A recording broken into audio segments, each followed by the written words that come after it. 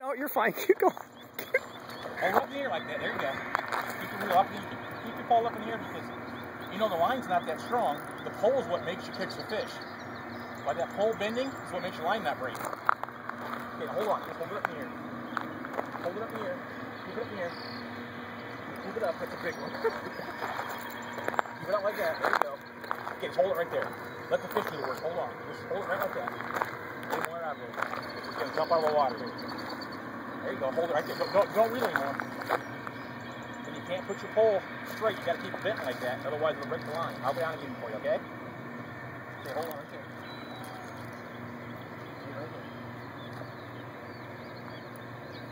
Please. Hold on, I'll get it. There you go. That's a nice freaking fish.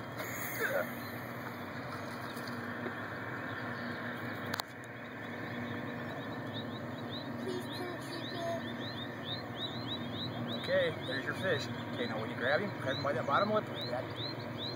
Put the thumb on top, and your finger on the bottom. Squeeze. So you don't drop him, take him up to your dad.